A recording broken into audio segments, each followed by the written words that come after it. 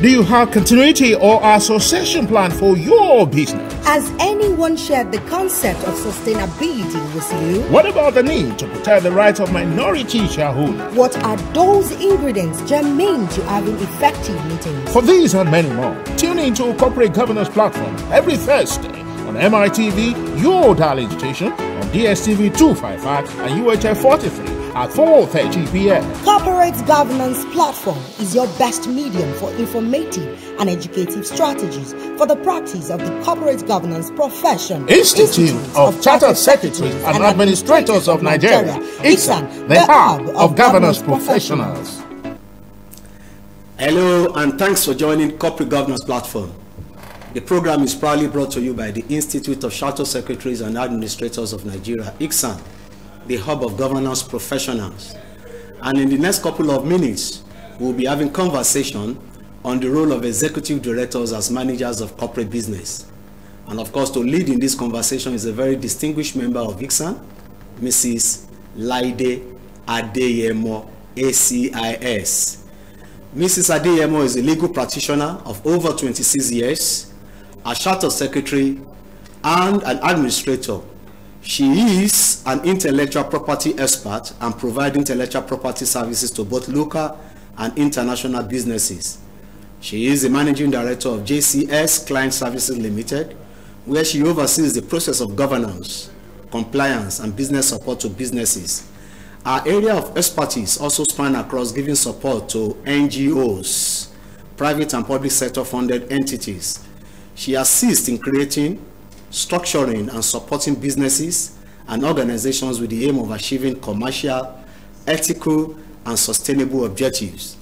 Mrs. Adeyemo has varied and practical experience in providing support and structure to business across Nigeria in the area of compliance, corporate governance, and best practices.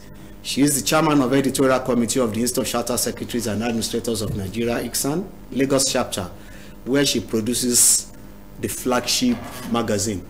Mrs. Adeyemo, it's a pleasure having you on Corporate Governance Platform. Thank you very much.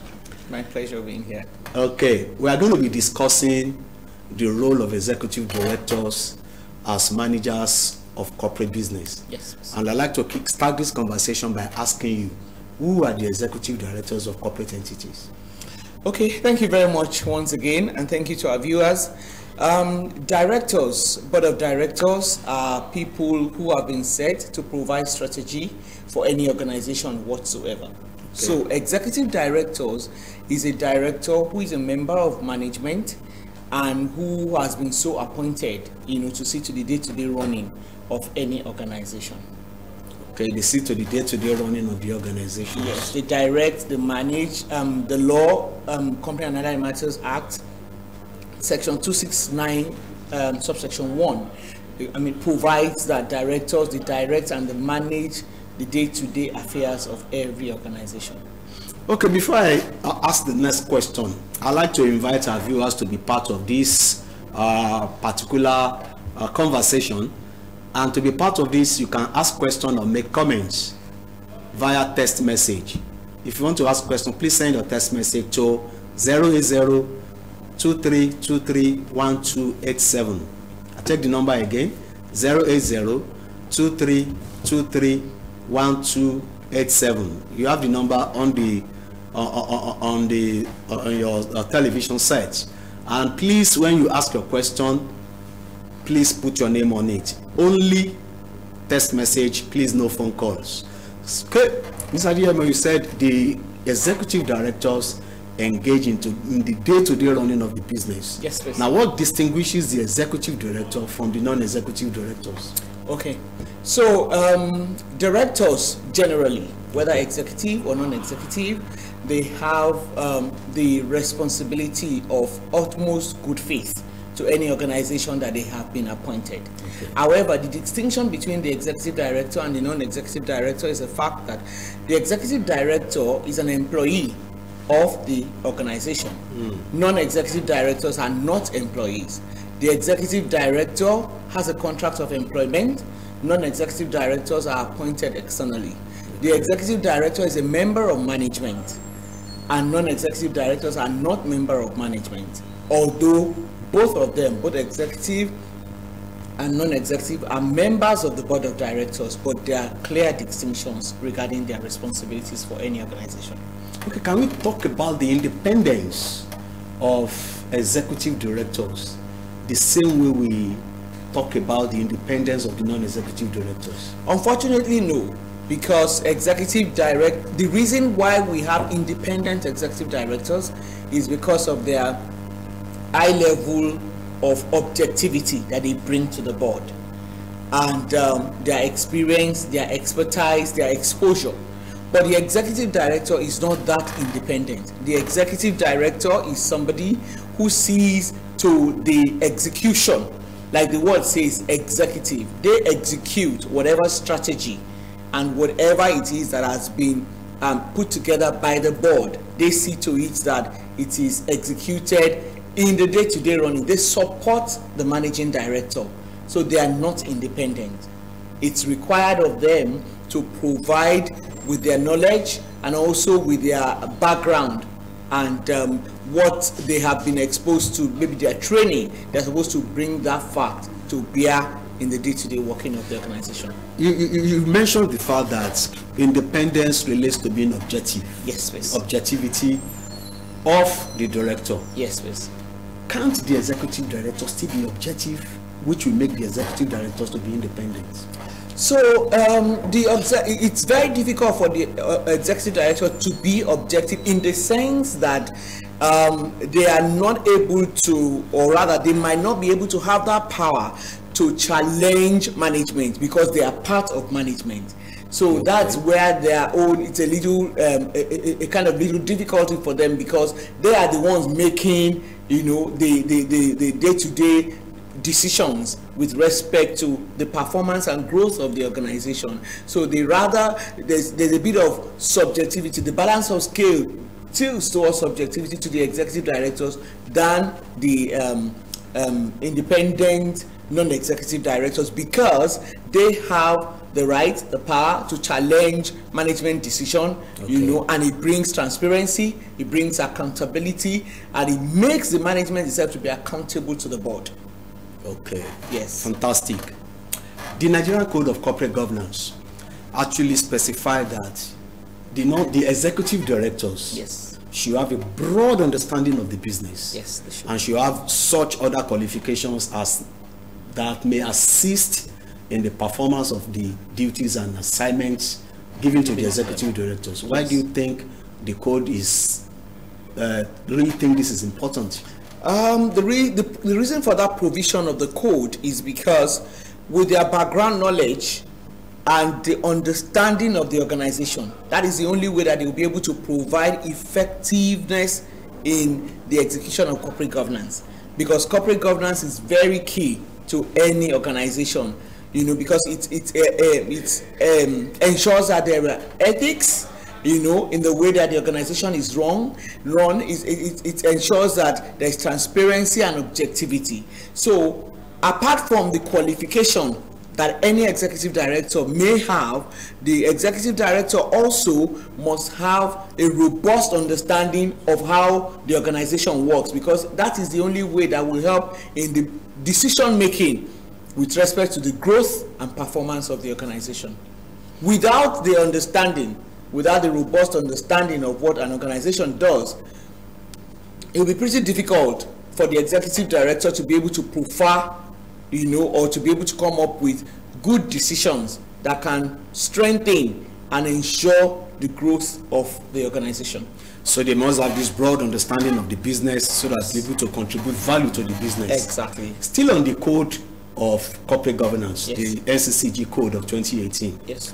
The code provides that an executive director can also take up an appointment as non-executive director in another company, as long as that appointment is not detrimental to the organization where he is the executive director. Why do you think the code allows that? Okay, that's very good. So he's an executive director in company A. Yes. But he's a non-executive director in company B. As a non-executive director in company B, he's going to also be objective, because he's not going to be involved in the day-to-day running of company B. It also allows for collaboration Okay. It allows for knowledge sharing. It allows also for him to be able to understand also how he can learn how his own organization can also be run with respect to corporate strategies. You know, it allows for, if you call it inter-peer kind of, you know, decision making and also engagement, because he will also meet with other directors at that company. And the key word you have said is the fact that it must not be detrimental and it must not be at the risk of his employment at company A, where he is executive director. So he must declare to the board, and it must also be that the board will look at it. If it is in line with its policy, then they can allow him to have that kind of appointment. My thinking is conflict of interest. Even though it is not detrimental as what we can see, don't you think there could be conflict of interest? So that is why it will be subjected to the policy of the organization for the board to see. And once the board is able to identify that there are no conflicts of interest and he is able to provide knowledge, you know, and bring in new understanding, bring in innovation, bring in, you know, other things that the board or the management of his company can also learn from, then that's fine. However, where there are conflicts of interest, he has to declare. Okay. And once he declares, once there's a declaration, because even the Corporate Allied and Matters Act provides for companies to declare, I mean, there's a provision with respect to conflict of interest. So he has to declare that for transparency and for him to be accountable to the board. How often does the executive director declare?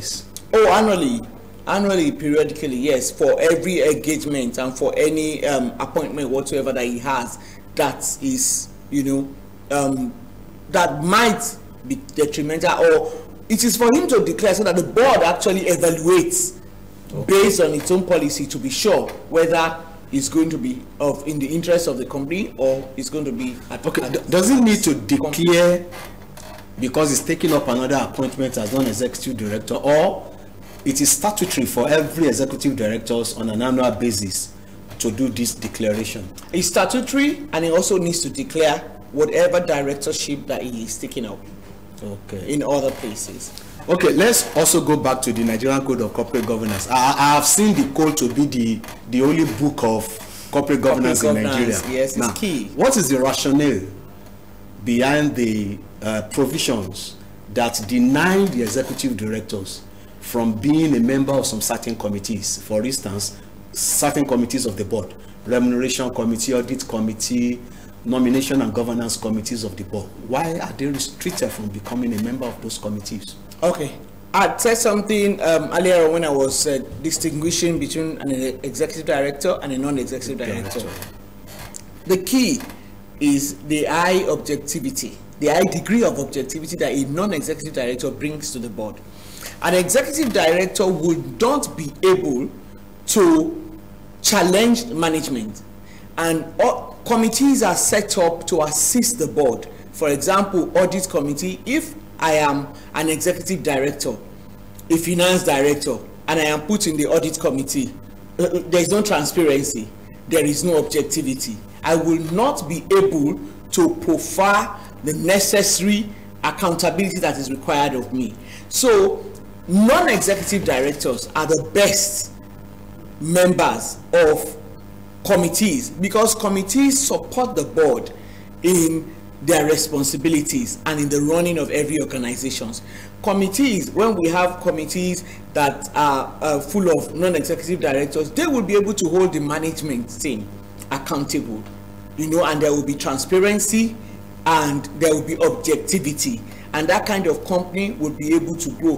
The non-executive directors at times, they are more or less like checks and balances, you know, on the management itself, and call them to question, ask them, you know, questions, and they're supposed to objectively analyze such questions so that it can help the organization.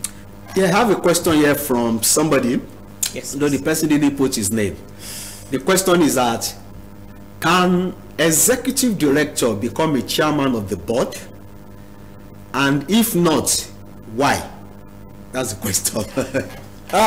An executive director cannot go from management to become a chairman of the board. And even if he could, there is supposed to be a cool-off. The law says cool-off period. A cool-off period of like minimum of 3 years before he can. You know, because if he goes right from executive director to the chairman, the whole essence of corporate governance is about objectivity, is about accountability, is about fairness, is about transparency. So he cannot move from being executive straight on to being chairman. There has to be a cool-off period where, you know, things are put in place and you know, before he can aspire to say he wants to be chairman. Okay, there has to be a cool-off period for executive directors to leave the position before he can aspire to become the chairman of the board. If you are just joining us, it's Corporate Governance Platform, and we are transmitting live from MITV Lagos. We are discussing or having a conversation on the role of executive directors as managers of corporate business. And Mrs. Laide Adeyemo, ACIS, has been doing justice to that conversation. You can also be part of the conversation, just like the last person that sent a text message, by sending a message to us via SMS to ask questions or to make comments on the conversation, role of executive directors as managers of corporate business. So back to Mrs. Adeyemo. Yes, I quite understand the fact that as an executive director, being on that board, you cannot become the chairman. No. So who are the people that can become the chairman?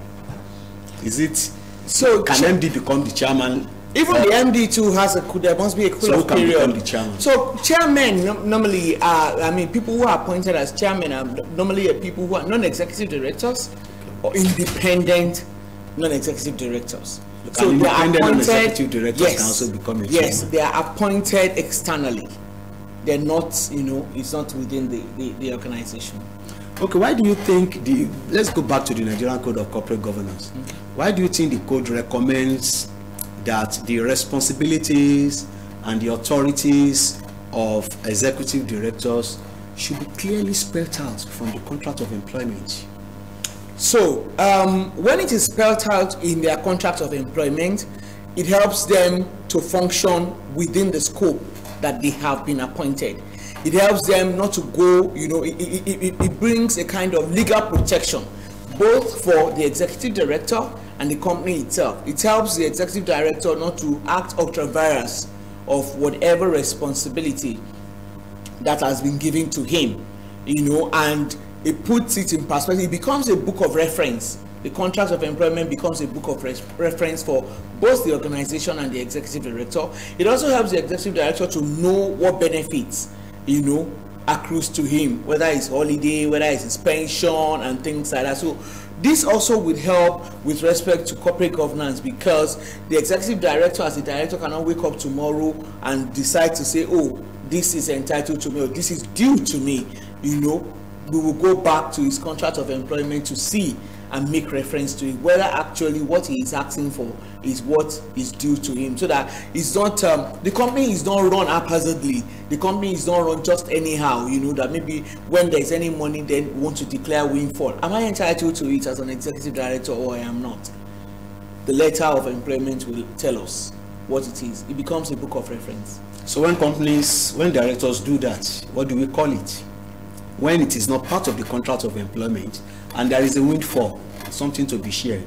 That is one of the things that the authorities, the regulators, that's one of the things that they can take the company on, that they are not operating the tenets of good corporate governance. Beautiful. Because at the end of the day, it will eat to the bottom line of that organization and it will affect the organization. Okay, I'm happy that there is a regulator somewhere that is also checking to see whether the company is complying with the tenets of corporate governance. Oh, there is. Okay, what are the disadvantages if executive directors are being micromanaged by the board? We had executive directors are members of management, I said earlier, and with members of management, their responsibility is to see to the day-to-day running of the organization. The board provides strategic direction. So where executive directors are being micromanaged by the board, it hinders them from taking effective decisions to issues that happen, because then they have to, at every point in time before they take their decisions, go back to the board or something. It hinders motivation. It also hinders them from taking the best decisions with respect to issues that happen regarding the organization.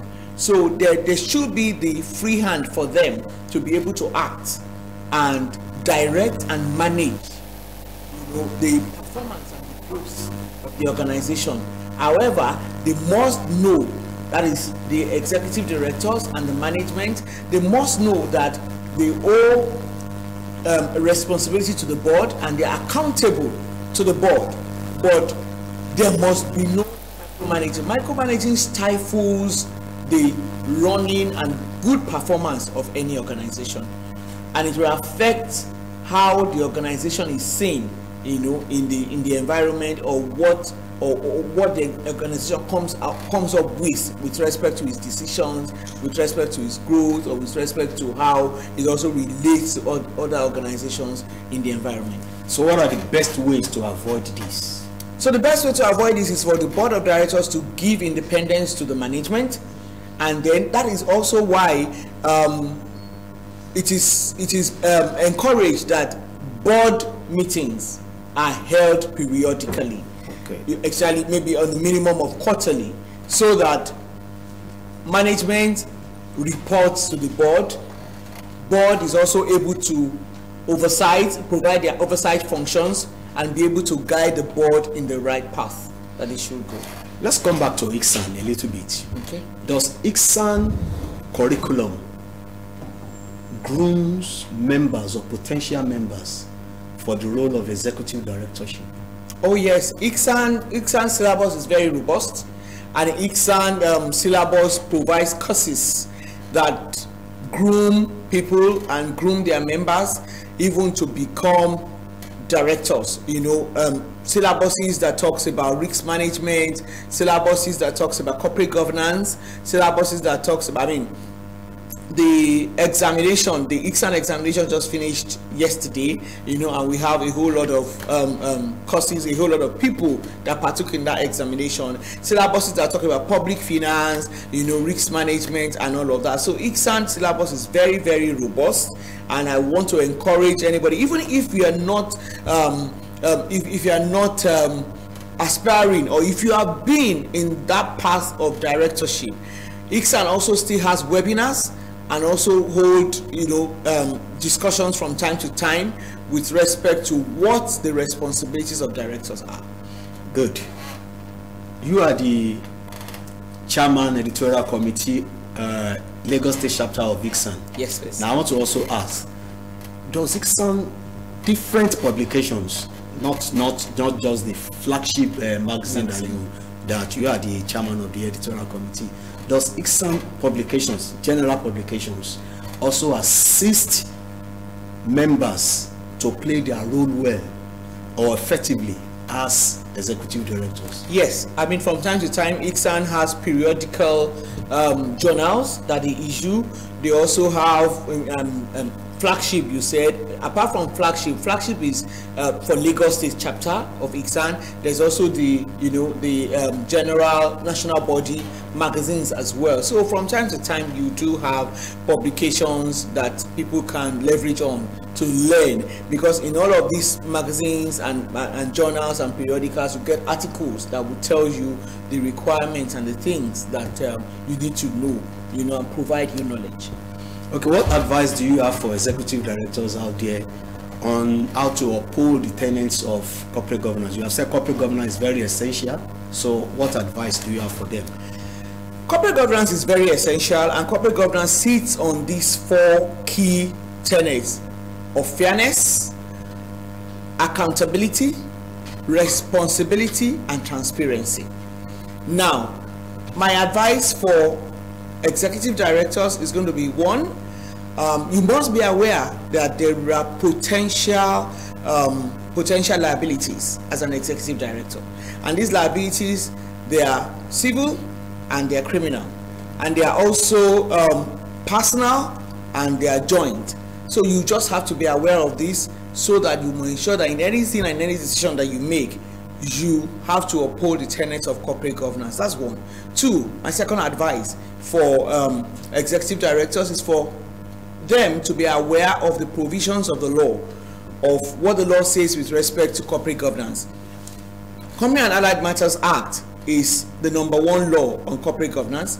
Nigeria Code of Corporate Governance is also another one, and you must also be aware of the guidelines of corporate governance in whatever sector where you are playing, whether it's in pension, you look at the PENCOM, the CBN Act, the SEC, you know, all of these, NICOM, whether it's insurance, whatever sector where you're playing, there are guidelines for corporate governance. So you must ensure that you uphold the tenets of corporate governance as stated in all of these guidelines. My number 3 advice also is that directors should ensure, executive directors should encourage and ensure that there are committees. When there are committees, the responsibilities and requirements of what the company is supposed to do, it becomes easier, because these committees will be able to provide, you know, understanding, and will be able to provide also instruction with respect to what the organization is supposed to do. Above all, executive directors also, my final advice is for them to instill framework for risk management in their organization, so that when there is any issue, you are able to get hold of it, nib it in the bud, and ensure that there is a solution on time. Thank you very much, Mrs. Laide Adeyemo, ACRS. That is the much that we can take because of time constraints. We thank you for coming on the show and for sharing your thoughts on the role of executive directors. We thank our viewers for being part of the show, and the production crew. Thank you for being part of today's episode. I will leave you with a quote from one of the co-founders of Microsoft, Bill Gates, and he said, "As we look ahead into the next century, leaders will be those who empower others." I'm Dr. Tunde Odeyemi. Bye for now.